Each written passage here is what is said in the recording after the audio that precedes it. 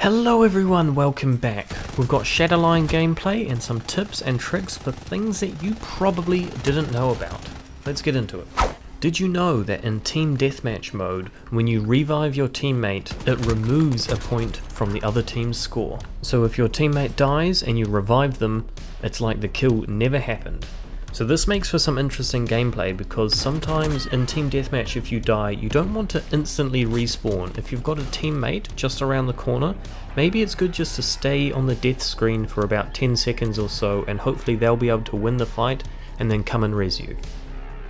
This respawn and revive system is going to make it very interesting in high level play.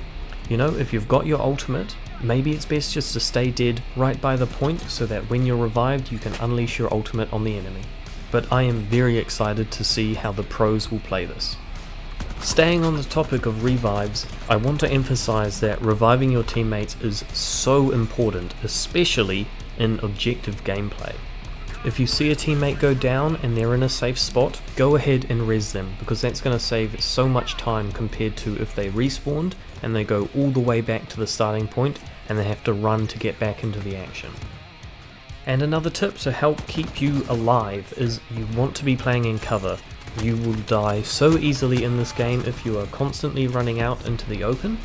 So what you need to be doing is you need to be moving cover around. You can kick those boxes, you can kick those vans, and you can also be using people's makeshift cover as well. When they spawn the crystals out of the ground, that is a great way to kill your opponent's line of sight so that you only need to focus on one area.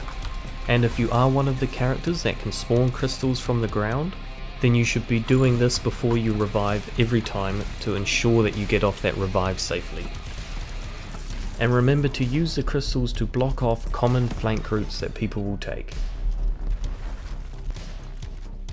Move the cover around. You can kick the boxes, you can kick the vans. You can see in this clip here I create a choke point in the middle.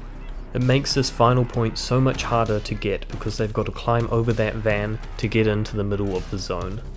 And of course once the cargo load gets through the choke point, it's going to push the van out of the way, but by all means just move it back there. You should be looking to do this every game. And of course, remember, you don't have to do this on escort. You can do it on King of the Hill like one of my teammates did here, and this means that I know that no one's going to be coming from me from my right hand side, so I've just got my sniper locked down in that area and taking people out as they come through. My teammate decides to make a choke point. Unfortunately he dies, but I managed to pick up the kill and go for the res. Just keep in mind though that you can be killed by these moving objects. You can also be moving the vans while you're moving the escort van as well. This makes for great makeshift cover, and it means that you're going to be covered from multiple angles. Just makes it a lot safer for you to push up. So look to do this the next time you're playing escort. Speaking of escort, a really cool feature that they've got is when you shoot these bulbous points, there's 3 in total, you can release the bomber dogs. Just be very mindful of when you decide to release the dogs because they don't just attack your enemies, they'll attack everyone around you. Sorry about that. And lastly, you can kick some objects around and clamber up on them to get to places that only other certain characters can get up. This is very handy for when you're wanting to surprise people and get the high ground.